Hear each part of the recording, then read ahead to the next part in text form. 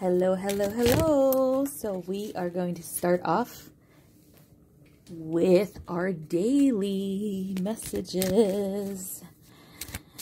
I was off on vacation for this long. So if you guys were wondering, that's where I've been. Just enjoying time with the family.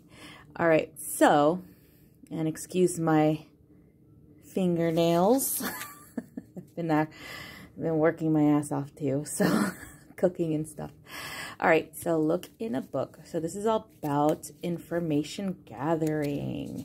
I also feel this is about getting more insights to things that you probably were thinking about, dreaming about, or receiving messages like channeled information or random messages such as number series such as 333-111. Like, what does that mean? What does that mean, right?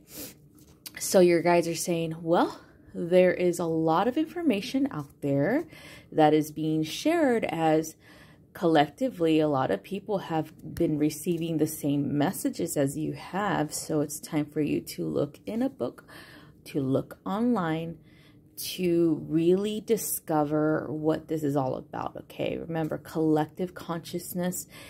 At some point in time, everyone is on the same frequency at the same time. And so it might be that people who are in your own soul group or a part of your soul tribe, whatever you want to call it, people that are meant to be in your life eventually, we usually receive similar information, channeled information, okay, from Creator, because you guys are probably most likely going to run into each other and have a very similar mission together here, okay?